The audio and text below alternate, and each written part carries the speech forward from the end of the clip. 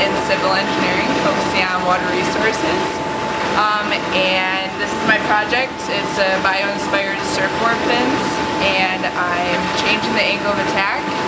I'm looking at the lift and drag forces for each of the fins, as well as the flow field around each of the fins. And these are some of the different fins that I'm looking at.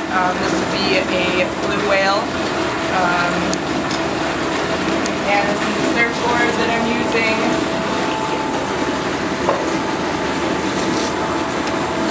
So I changed the angle of attack.